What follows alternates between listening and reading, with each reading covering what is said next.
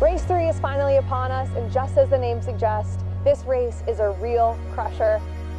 Who can guess what the standings will look like after the dust settles from this year's Crusher and the Tusher? Leadville, Keegan comes in with the target on his back. Keegan Swenson, unbelievable, making it look easy. You'd have to believe that everybody's going to come in gunning for him and trying to figure out how to contain him. There's still a lot of question marks at this point. You're starting to see some front runners and some surprises. I have to imagine that there's a group of athletes in the back end of the pack that are thinking, wow, what's happened?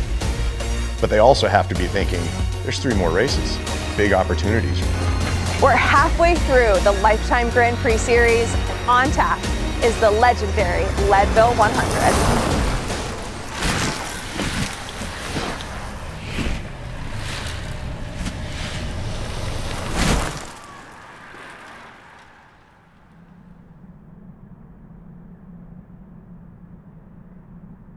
He just kind of chills all the time. He likes to sunbathe. Yeah, he's a fun guy to have. He gets to come up to Leadville this time. He doesn't get to come to a lot of races just because I fly to most of them, so it'll be a fun weekend. It's just like a camping trip in the mountains with a 6-hour race thrown in.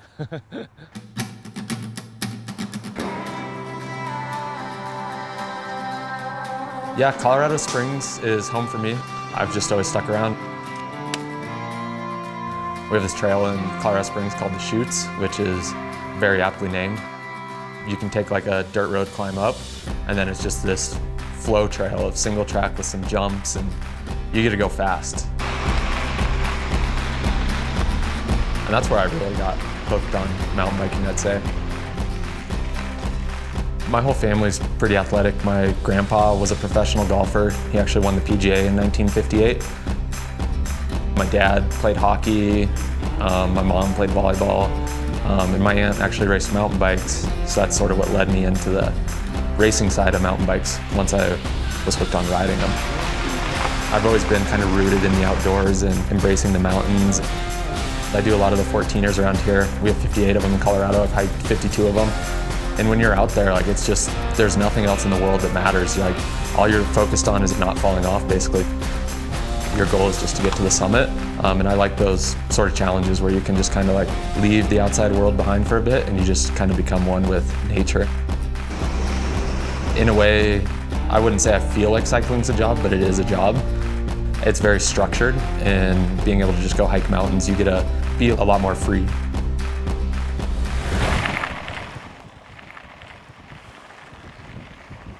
I grew up in Washington State, and my family has a retail sporting goods store, so bike shop in the summer, ski shop in the winter.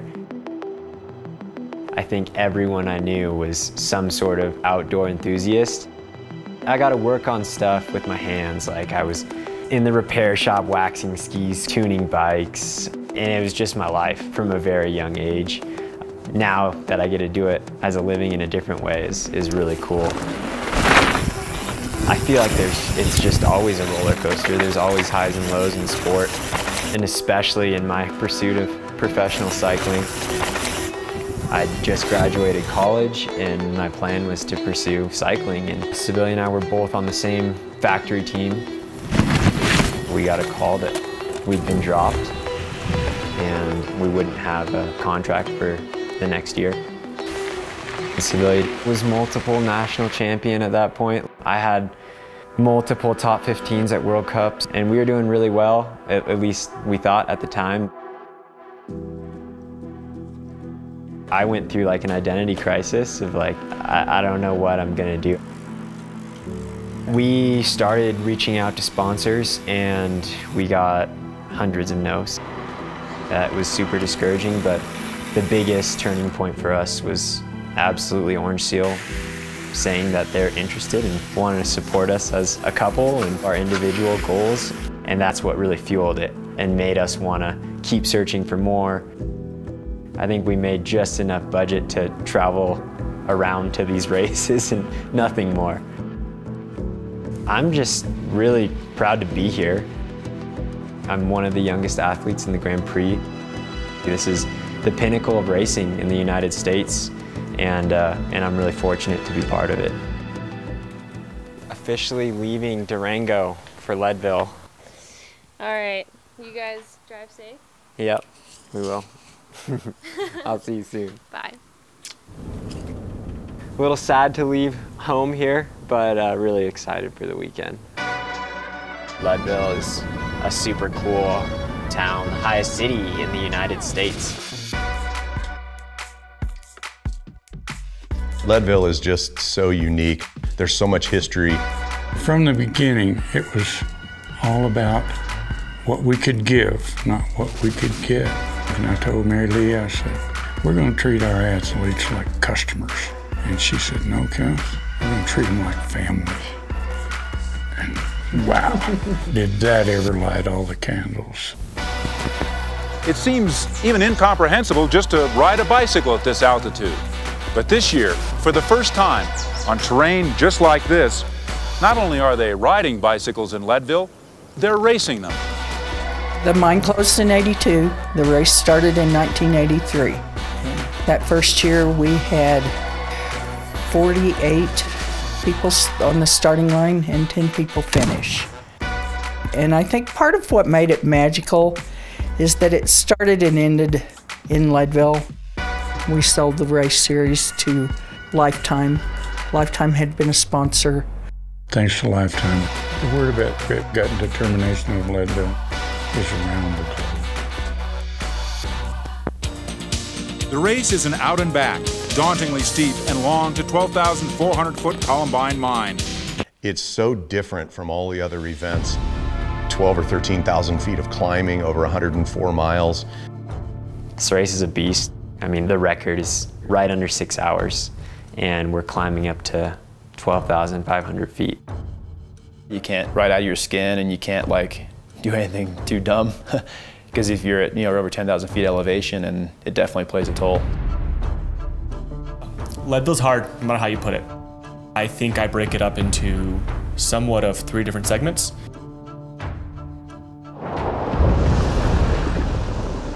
The Sugarloaf climb and the power line descent at the beginning are that's the first kind of crux of the race.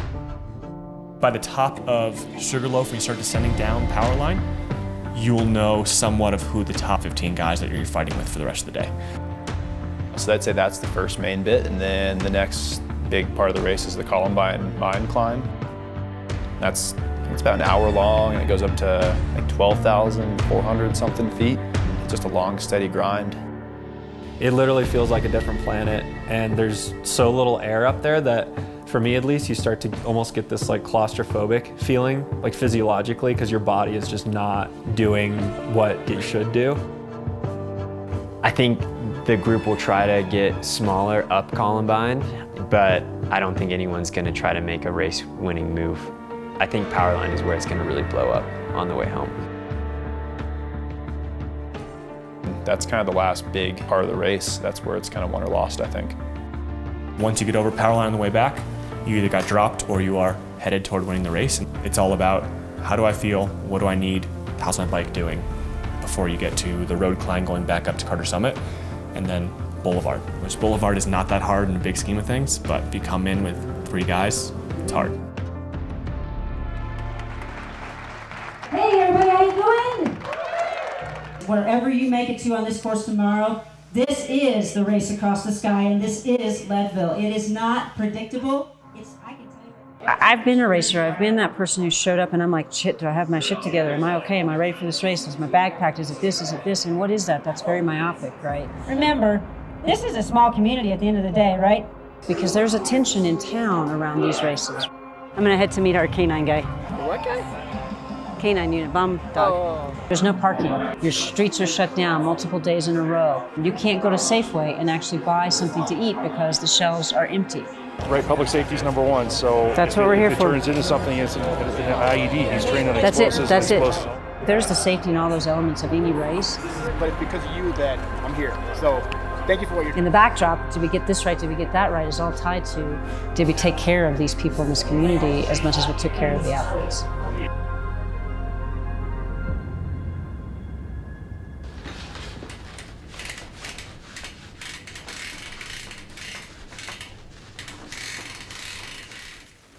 Clean bike is good for the soul. I like being my own bike mechanic because there's no one else to blame when things go wrong. It's very frustrating when there is someone to blame mid-race. Somewhat therapeutic. I mean, there's times like tonight that I'd rather just know that my bike was ready to go, which it theoretically is. But at the same time, it's a good feeling when things go right and everything works and you trust it. In 2015, when I got that email from the World Tour director, I thought my entire life ahead of me was road racing. It was something that I did love and was so excited to embark on. I think there's part of you that has to put away the like human caring for others all the time side to be a A+ winning athlete. When I was in the World Tour, the best description would be a machine. If you want to be the best in the world, you have to be on a regimen. You're a team worker, right? I was going to bed, getting 10 hours of sleep, eating certain amounts each day, focused on big training camps and being able to take in that volume. I think when you're in the World Tour, there's not much room for you to think as an individual. After 2 years in the World Tour, there were so many things I aspired to do, and a lot of my dreams weren't on the bike.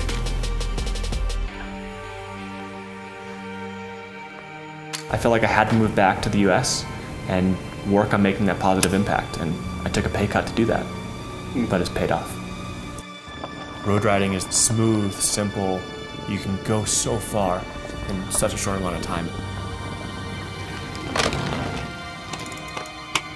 And then going to mountain bike, all of a sudden got to experience these places I had never seen. You know, I got to go into the woods. I didn't just get to pass them. And it opened up the world.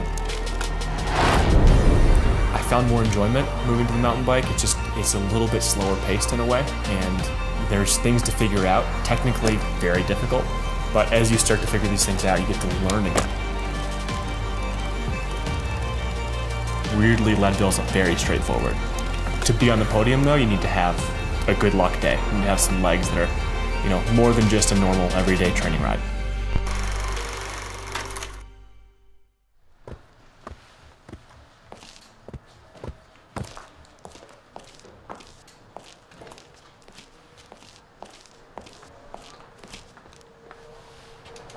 Through here at Copper Mountain, which is I think about 9,700 feet, so basically the same as Leadville.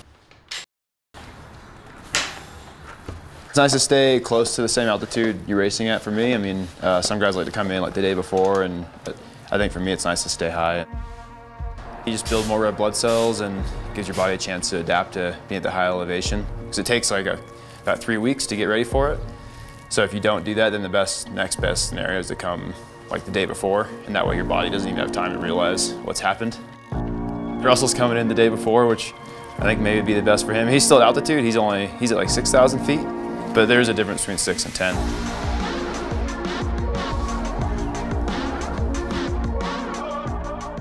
Starting at 10,000 feet, the Leadville 100 is punctuated by a punishing climb up Columbine, topping out at 12,400 feet.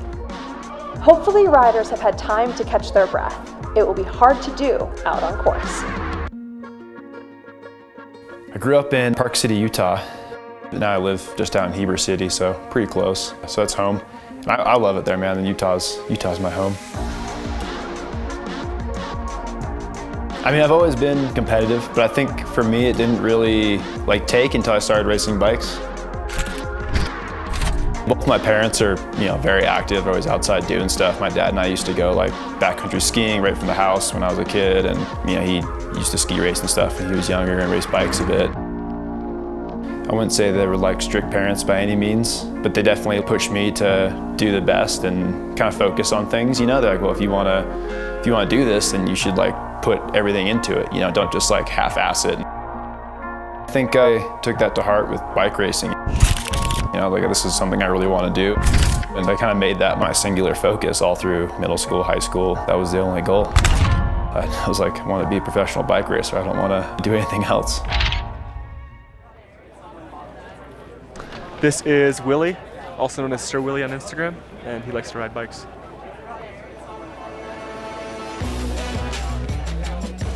As soon as we drove into Leadville, you could tell this town is definitely pumped up. Everybody's buzzing. I think everybody's really excited to be a good race tomorrow.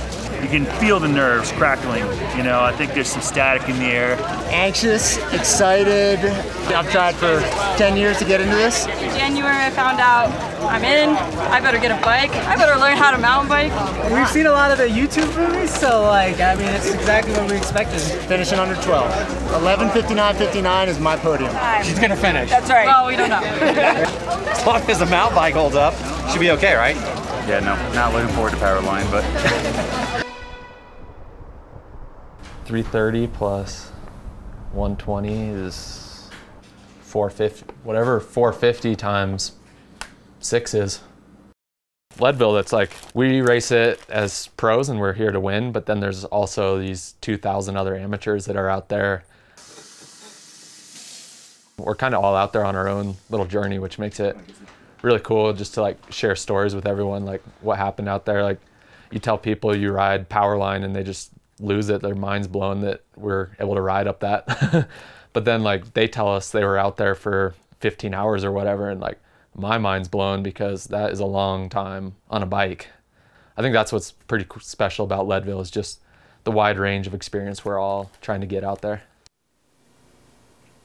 I don't know. This is my first year racing Leadville. The way that these races have been going this year, it seems like everyone just hits it from the start to try to get separation. So, I mean, we could have a select group right off the bat up this first climb. I mean, just looking at the course, Columbine is massive.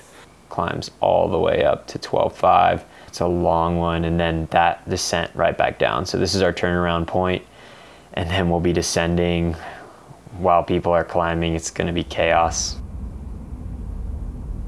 In a race like this, I try to eat between 80 and 100 grams of carbs an hour, which is a lot of food, but it's super key to keeping energy levels as high as possible. And it's easy to get behind quickly, so you really have to stay on top of it. And half the battle is just having a plan, like down to the gram, what I'm gonna eat, when.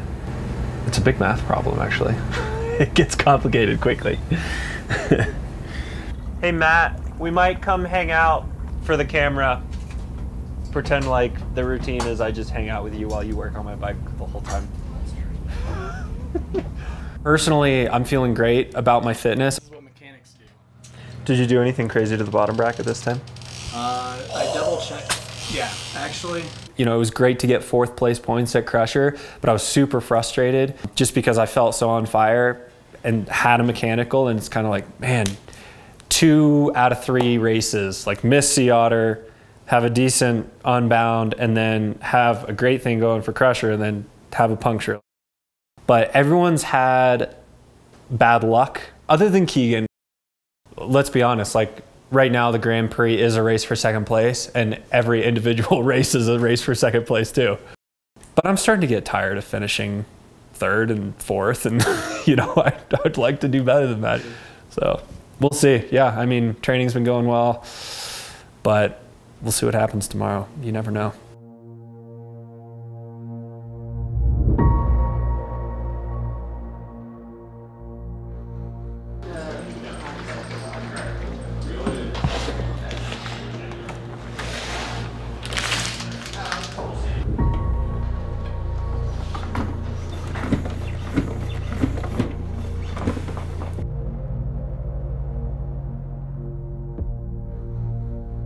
Yeah, just wrapped up breakfast here.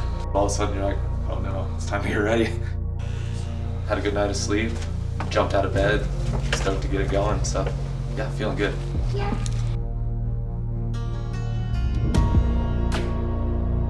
It's race morning here in Leadville, getting things ready to rock and roll.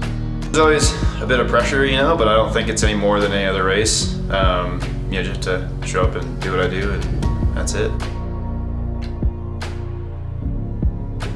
Obviously, anybody in the top 10 has a lot to gain by, by being competitive, and I think we could have somebody that hasn't been so competitive in the series yet really kind of rise at Leadville. While Keegan currently has a stronghold on 1st place, Russell Finsterwald is now in 2nd. He currently has a 2-point lead over Alexi Vermeulen, and I'm sure he wouldn't mind strengthening that lead. Take a second, look around you, notice where you are, notice who you're with. Work together in those places that you need to. Lots of smiles. Dig deep. Have an awesome time. Here we are in a beautiful, crisp Rocky Mountain morning in downtown Leadville, Colorado. We're starting at 10,200 feet above sea level, and it only goes up from here. As part of Leadville's storied tradition, the shotgun blast will signal the start. 4, 3, 2, 1.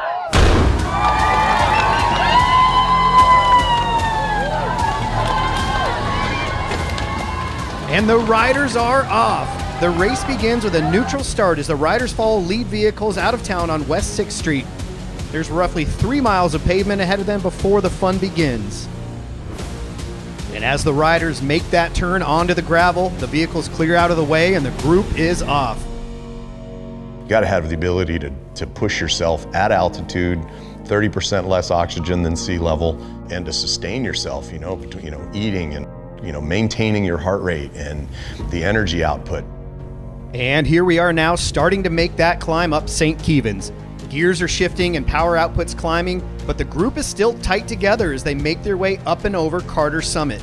So sitting in front of me in the Grand Prix is Keegan and Russell. Keegan is quite a ways off, and Russell's 1 point ahead of me. So I think it's a race for second, but I don't think it's just between Russell and I. Now the riders turn back onto gravel, making their way to the climb up Sugarloaf. Howie, Payson, Cole. We got a lot of firepower behind us. And it looks like Alexei Vermeulen is already making an attack. Or wait, no, he's pulling over with a mechanical. Let's hope it's nothing serious.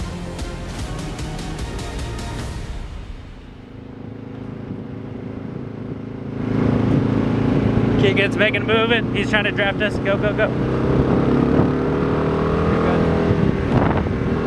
But he's making his move. They're about to turn.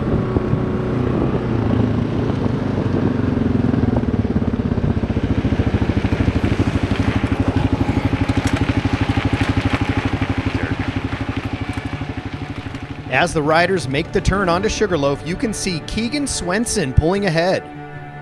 Keegan has been a dominating force in this series with full points at every race so far.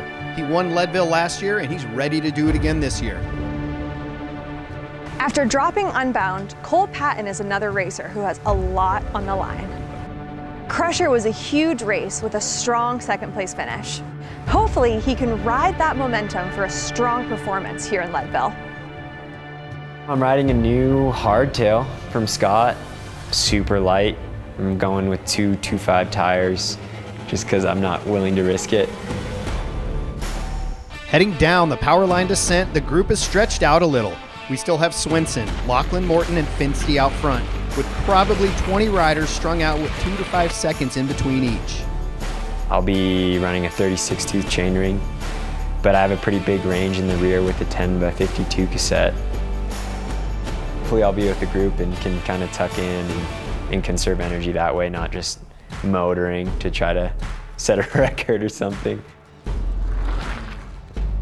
As longtime friends and training partners, we can expect to see Russell and Keegan working together as long as possible. Keegan's one of my best friends. We've been racing bikes together since we were 15 or 16 years old. He likes to go out and just smash big rides, and we have the same thoughts on racing and training, so yeah, it works out well. And in the races, we kind of work together sometimes as a team if it works out in our benefit, and then when it comes down to it, we're racing each other. Could be a little frustrating, like you have one of your friends just beating up on you all the time. But yeah, I think we've definitely helped bring each other's level up. We push each other. If that means I have to finish second to him sometimes, then that's what it means. Back on pavement after the power line descent, the riders are bunching back up again. It doesn't look like anyone's ready to give up those group tactics to make an attack quite yet. You can see them all working together, taking pulls up front and moving back. Here we come to the pipeline aid station. The feeds are coming quickly, but I'm not seeing much slowing down. You know who I'm not seeing in this lead group anymore is Payson or Lachlan. Keegan and Russell still working hard together. Todd Wells, John Gaston, and Matthew Beers hanging in there. It's also good to see Alexei and Cole with the front group. All right, here comes the lead moto. So we're 4 to 5 minutes away from the elite riders. And here they come into the Twin Lakes aid station. This is mile 40, and that same group of 10 is still tight together, all within 4 seconds of each other.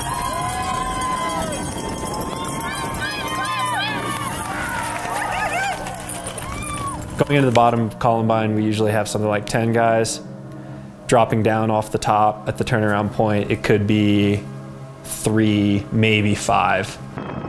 That's where the big selection happens. The lead group is getting closer and closer to Columbine, almost in the shadow of the mountain now. This is where the rubber meets the road, the crux of the race and the climb that's made the Leadville 100 famous. Who will be able to hang on the steep 3,000 foot plus climb? This is where those legs and lungs start to burn as the oxygen gets thin. It becomes almost like a slow motion race. Like a 10-second gap is an eternity. Like you can see someone 25 yards up the road, but you can't just sprint across the gap because there's just zero oxygen up there. And there's Payson, who seems to be struggling. We hear mechanical is what held him back early in the race, and he's got his work cut out for him. Part of the gamble we all take when we go on the start line is luck on our side today. And here we have our first live look from the top. And no surprises here, as it's Keegan Swenson who is separated from the group and is approaching the top of Columbine.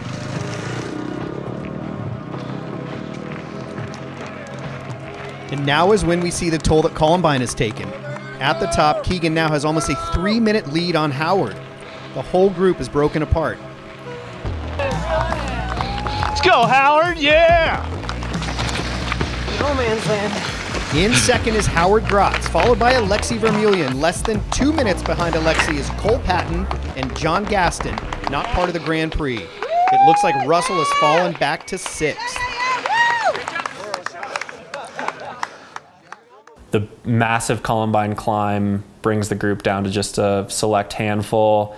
Turn around, do it all backwards. Back at the bottom of Columbine, and it looks like no one was able to catch Keegan on the downhill as he comes flying into the aid station below.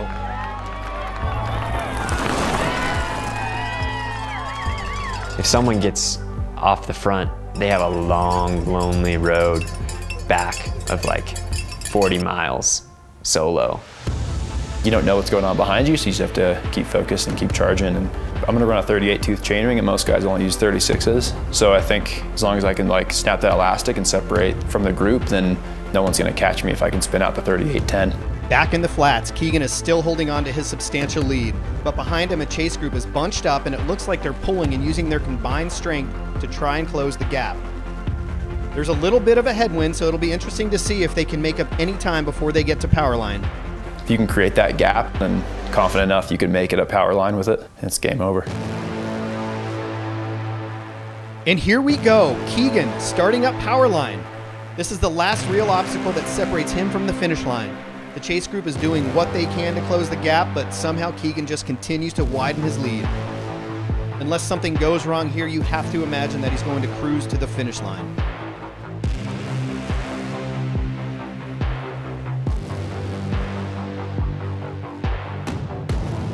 The important attack will happen coming back up power line on the way back at like mile 80. And with Keegan up and over, it looks like our chase group is just going to be battling for second at this point. Alexi has a slight lead with Howard, John, and Cole right on his tail.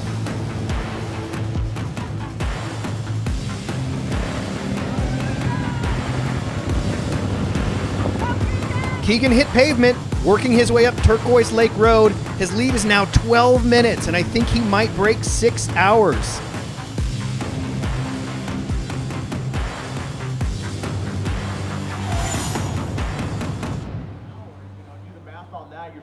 You're talking a good 3 miles separating first and second place at this point.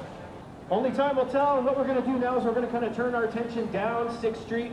We're anticipating Keegan crest the top of 6th Street. So we're going to see a lead moto. I mean, the series is still, we're only halfway through, and my mindset's still the same as it was at the beginning. Gotta keep racing every race as if it's the only one. I mean, it's not over till it's over, you know? You need to keep charging and just stay on the gas. Making his way down the final stretch, Keegan is all alone. Last year, he won with a time of 6 hours, 11 minutes, and 26 seconds, and he's clearly going to beat it. Here he comes, right on the money.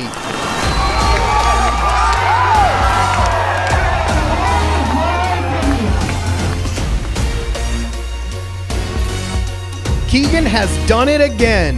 The media has plenty of time to get all their interviews because it'll be nearly 15 minutes before the next rider crosses. Give it up for Keegan Swenson one more time. The field was definitely more talented this year. We had more depth with the Grand Prix, so we were rolling faster on the way out. And it looks like John Gaston was going to be able to edge out Howard Grotz for the second place finish. John isn't in the Grand Prix, however, so Howie will get those second place points. Finishing up third in the Grand Prix is Alexi. I couldn't have done much else in that race. That's kind of the goal. So, be back next year for sure. I don't know why, but I'll be back.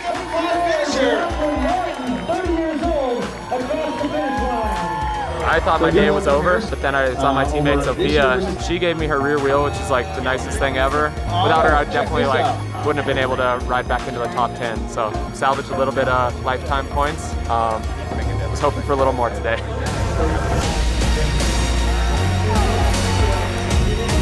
With 4 races down, here are our current standings. Keegan's lead keeps growing with 90 points. Cole Patton has moved up to second place with 82 points. Alexi Vermeulen has 80 points. Russell has dropped from second to fourth, now with 79 points. And a huge congrats to all of the riders on an incredible race. Besides Keegan's first position, the Grand Prix leaderboard is getting interesting with only 2 races left. We'll see you at Schwamigan.